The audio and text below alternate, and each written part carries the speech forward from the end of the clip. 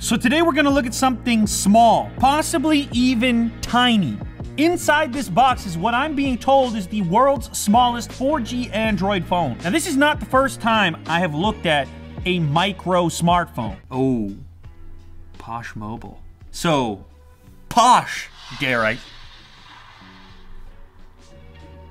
Certainly no issues there getting your thumb to reach the top of the display, but this is a new one. It's called the Jelly, and this one adds some functionality because it's got 4G connectivity and Android 7. And the crazy part is, once it launches on Kickstarter, it's only gonna be $60. Now let's check it out. Ooh, there it is. There's my hand. There's the device. Ooh, it's actually kind of comfy. I'm not dropping that. You might be thinking, I can't use something like that. That's gonna be a headache. I'm on my phone, I'm watching videos, I'm doing all these things. Maybe it's not your main device. Maybe it's a backup device. Maybe you have a SIM card in here when you go for a jog or something. Maybe you're on vacation, you want something you take to the beach. Fits in a small little pocket. But I think at 60 bucks, it doesn't need to be your main device. It could be an accessory to your current smartphone.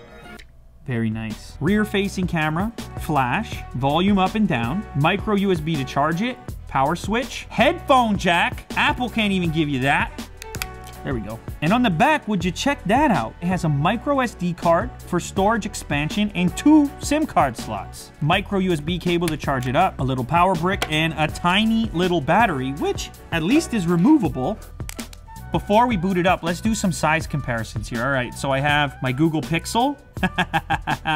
It's like a quarter the size. How about an iPhone 7 Plus, but not just any 7 Plus, the 24 karat gold plated 7 Plus, which if you haven't seen that video, go check it out. It's about a quarter of the size. This thing is tiny. This reminds me of cell phones before smartphones. I had a Motorola that had a pivoting earpiece, and that was like shortly after the brick phones. And then when smartphones came out, well, you know what happened. It went all the way up.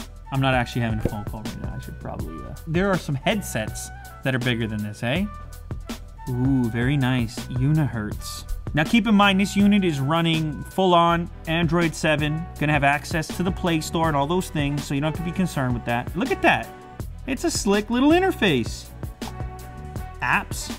Okay, so far pretty snappy. It included Chrome and I guess their own browser. Now this button here has a pretty decent haptic feedback on it from lock. Pretty quick. 78% battery life, nice. The CPU, 4X Cortex A53, 1.1 gigahertz, a gig of RAM, 8 gigabyte ROM. So all pretty current. All right, there we go. Look at that Google Play on a tiny little screen, but it works. Look at how small this keyboard is. Surprisingly, you can actually select the right letters. Like, look at this. Here we go.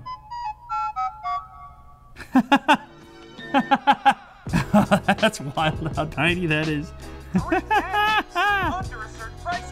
The speaker is not very loud.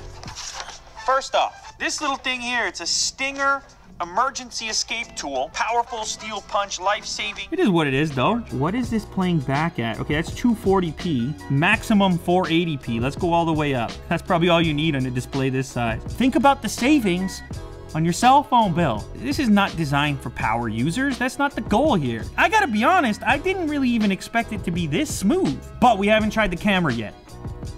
That could be a problem. Here we are. I mean, it doesn't look that bad on this display, but who really even knows? I mean, a display like this, who knows?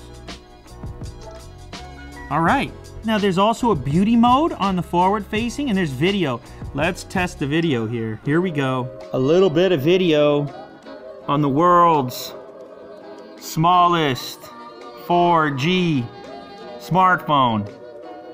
Adjust the white balance, image properties, camera mode, 0 shutter delay, face detection, okay. Picture size 5 megapixels, and for video mode, image stabilization, noise reduction, and the video quality was at high. There is fine, which is slightly better. Now here's the video in fine mode. Seems a little bit better actually in quality. And of course it wouldn't be an unbox therapy video if I didn't show you your favorite character, Jack. Good job, buddy. Here we go. Ooh! 3, 2, 1. As long as you're looking at it on this display, it doesn't look that bad. Anyway, there you have it. A full-fledged Android smartphone, 2 SIM card slots, Android 7.0, expandable storage, a headphone jack, and all of it baked into a device with a 2.5-inch screen. Is it gonna replace your golden iPhone 7 Plus?